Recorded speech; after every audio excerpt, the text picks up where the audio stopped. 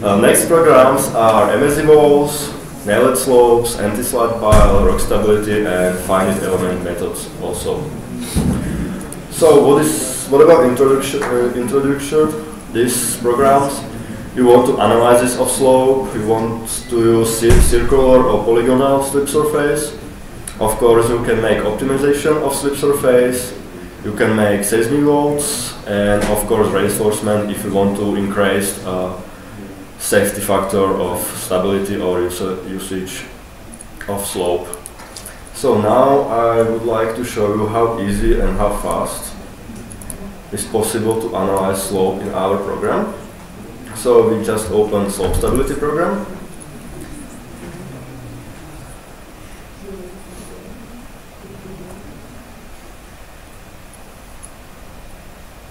And of course we start with the frame of project, when you fill your task information, description of this project. And in frame settings you just choose your verification methodology. Just verification methodology because of analysis methodology or analysis method is choose in the last part, and it is in. You can choose circular, it depends on circular or polygonal slip surface and methods you can use. So first one is interface. You can here make your worlds, your cross section. It's very easy, just add some points and you have done your cross section. You have slope and you can analyze it. Now we must add soil. So we just really fast classify it. So we can use some result for this situation. Just add, and next. Of course, in first you can do some next layers. It's really easy to do this, or you can do it right now. Right. So now this is our body, or this is our slope, and it will be analyzed. Now we have a soil. It's good to estimate. Everything is automatically. If you have another one, you just click right button and you can choose the next soil. So now, first thing is analyze this slope. I'm sorry. As you can see, you must input circular or polygonal slip surface. Now I would like to choose a circular, so I just input it in by 3 points. First one, last one, and point for diameter. And now we can choose a lot of methods for analysis for circular slip surface. So we are often users is Bishop is often for this situation or for these slopes. And now we must to choose if we want to get slope verification.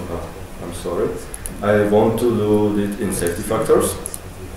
So I just choose the safety factors. And now if I want to safety factor for this slip surface, I just let it analysis type as standard and just click analyze, and I will get a factor of safety for this slip surface.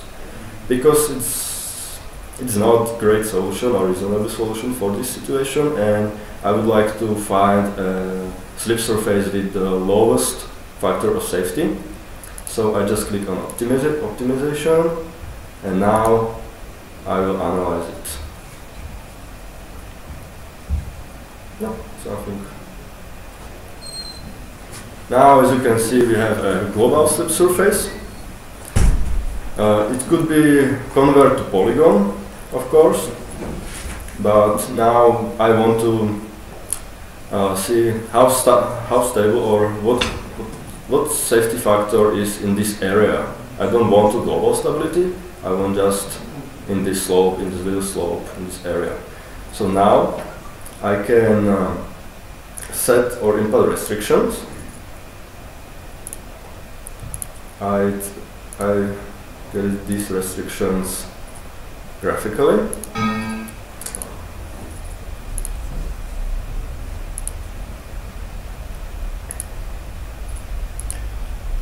And now this is borders, and the slip surface during optimizations can't go through this. So now I accept it. I go back. Now I have these borders, these restrictions, and now I have to input graphically again my slip surface here. And now I will analyze it. As you can see, our slip surface don't go through these borders, don't go the same as previous, this global, but I will get a local slip surface, and now you can see this is a little bit lower than for global slip surface stabilization. Now, of course, it is possible for polygonal slip surface. Number of segments can be 5. We can choose method. I can choose SARMA, optimization, analyze it, and now we will get a factor of safety or results for this method. So, imagine if you have factor of safety lowest than 1.5. Now it's 3, it's okay, but maybe it can be less than 1.5. You must do something like reinforcement. Maybe we can do new analyze state, and we can reinforcement this slope. For example, we can choose anchors or reinforcements as a geo reinforcements, or we can use anti-slide files. So for in this example, I will use anchors. I will set it graphically. There is location, length, for example 7 meters, inclination, for example 15, distance between each anchor, for example 2, and force could be 100 kilonewtons. Now just analyze it, and you will get in your factor of safety for this situational, for this local slope will increase. We have something around 2.9, and now we have 3.5. And now this is really easy, as you can see, and really fast how to do it.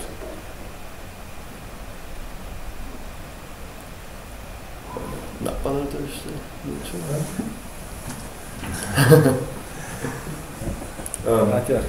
Okay. Of course, what's important in any slope stability is, as usually, water. Water can be input to the program several ways.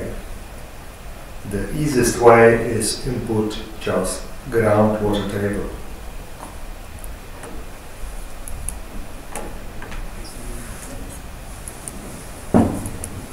You can select groundwater table,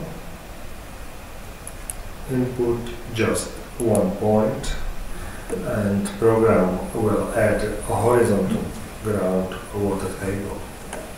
In all GEO5 programs, the water can be input above the terrain. So here it means that we have a water table in soil, and here is some lake or a river or something like that. So you can compute anytime with water above the terrain. There is several other ways how to introduce the water. We can calculate rapid drawdown for dam. We can input isolines of pore pressure or coefficient RU, then pore pressure is calculated from the coefficients that are usually measured in boreholes on the site.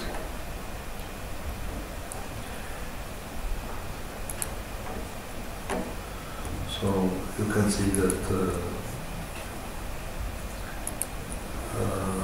water has a very high influence on the results. You know, I would say more for geotechnical engineer that we can compute not only slope stability, but it's the same for earth pressures, for sheeting. We can compute in both effective and total parameters. In total parameters, you input properties of soil, including the water, so the pore pressure is not important for analysis because pore pressure is already inputted in soil properties. Here I would like to tell that when you use Eurocode for slope stability, all countries has in the national annex the use design approach 3. The reason is very simple. If you use the design approach 2 for total parameters by Eurocode, you receive completely nonsenses because did somewhere a mistake and didn't think about that. So never use design approach 1 or design approach 2 for slope stability if you use total stress. So, but I suppose in all national annexes there is design approach 3 and it's no problem because you reduce just parameters of soils, so friction and cohesion of the soil. I would say that what's important, it looks nice when you see that we are clicking new layers, like I would say crazy, that we can input really everything, but with real life that's not so much common because usually you can input the cross section or the slope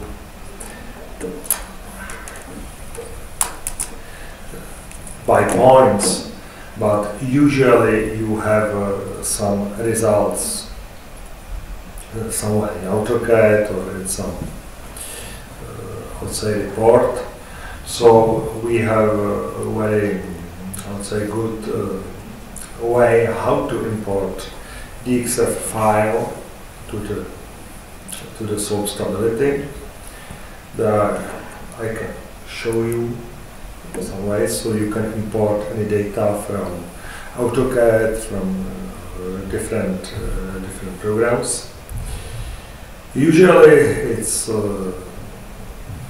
it brings a lot of problems because sometimes we receive DXF that is about 500 kilometers above the ground level, and we have problem to import it, or people are able to input, for example, say architectural design, trees, and so on to the DXF, and again it's difficult to import it. So we have two ways. If you have a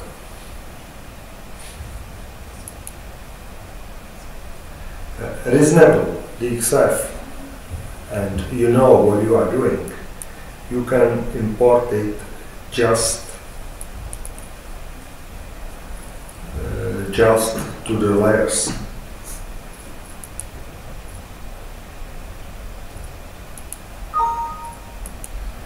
And you open the DXF, you have it, you can do the stability. Here, for example, you imported some DXF and you see, okay, but how I can do slope stability here? So you have to change ranges.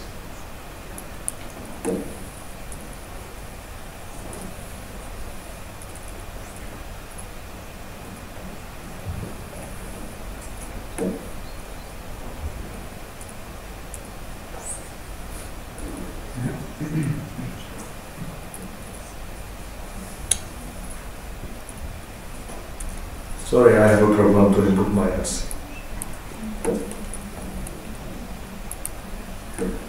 And you see, you can change ranges of the task with, I would say, 2 inputs and 2 clicks, and then you can analyze this software from the itself. If you have a really complicated exercise that you cannot import this way,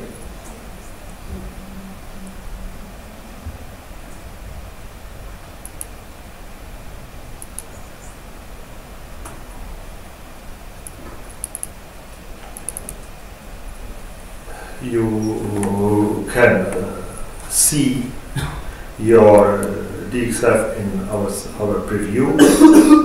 You can select just layers that you want to import, and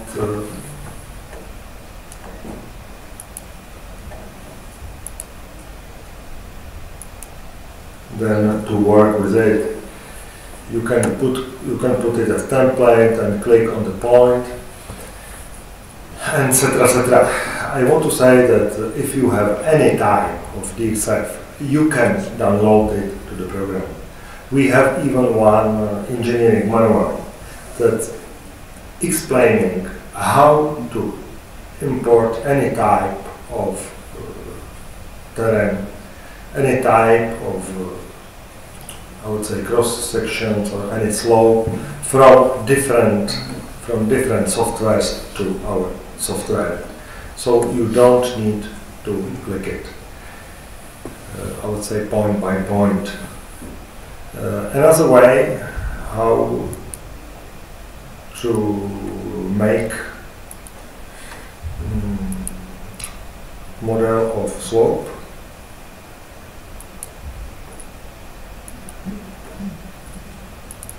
is to use our program terrain. This program serves to model digital model of terrain over the whole site, and the best way how to use it, if you have a geodetic measurement, you can just download points and make digital model of terrain, and then you can make different cross-section and send it to slope stability or to other programs and make your analysis.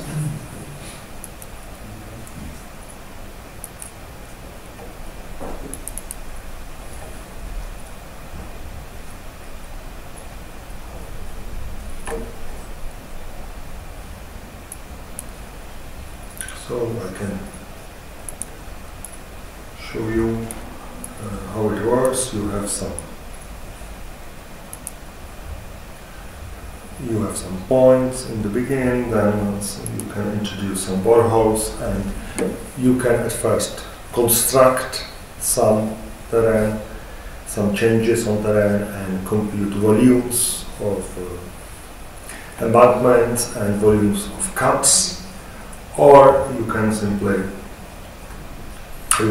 make all the model in first stage of construction and then launch other programs. So you can select, for example, some cross-section and send it to another program. So this is, I would say, good, efficient way. If you have some mine and if you have a good measurement of all points, you can use this. Because again, to this program you can download it, all the points in different formats as text, TXT files, Excel, and so on. So, what to tell more about slope stability? I suppose that's clear program, and the best way is if you again try demo version and start to work with it. It's very simple and very useful program. I would say that it's best-selling program that we have in our portfolio. If you have any question to solve stability, I will be happy to answer that. I am interested, is it possible to import from topography with points to this model? If I have topography, yeah, and in DVG or DXF format, is it possible to import here? For 3D view. To this you have to import just points. So if you are able to receive points, you can do that. And next question about methods used. I saw just Sarma and Bishop's methods. How many more methods are Yeah. Good question. There are 5 methods. You know, I opened some data that I can compute.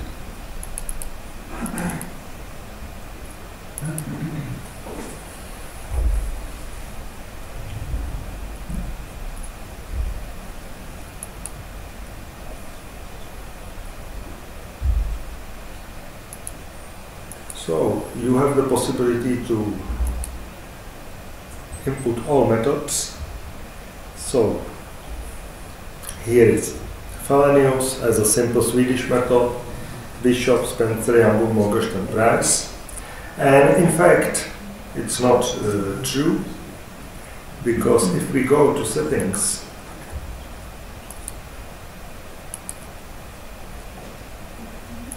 you have methods for circular surface and methods for polygonal surface, and you can choose. So for Russia we have Shahunians, and for China IDFM. I don't remember this shortcut. We let you choose what method you prefer, because when we are selling worldwide, to explain someone who was Shahunians is simply impossible. But in Russia, it's the basic method they use, and they are very happy with that. The same in China with their method. So you can choose which method you want to use. And for example,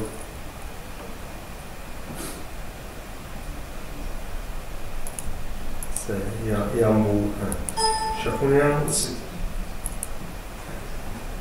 And then all your analysis.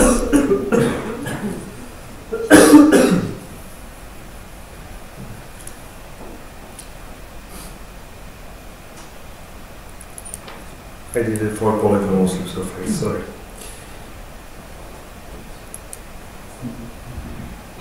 So now you have just only these two methods, and you can see the result of the methods that you choose. That you has chosen. So the answer is that you can choose the method that you want, and again I return back and tell you what methods we have there.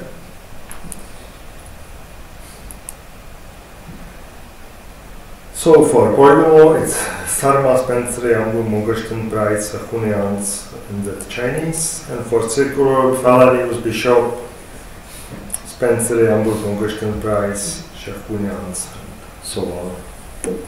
So I suppose that's more methods that it's necessary, because you find out that except of Felenius and Bishop, that are another simple methods, all other methods gives practically the same results. I would say that it's more marketing approach. That if we have a difference in 5%, it's a lot. And most differences in geotechnical design are from soil properties and I would say existence or non-existence of water in the profile. There are much more problems and bugs than from chosen method. One question. There's a possibility to put stages, as I saw on sheet pile, Vodam construction, Yeah. filling reservoir, etc. Yeah, you can do construction stages. Ah, okay. You can do construction stages. The only difference is that here are the construction stages independent. So the result of second of slopes of stability in second stage doesn't depend on the first stage. But you can do any number of construction stages here.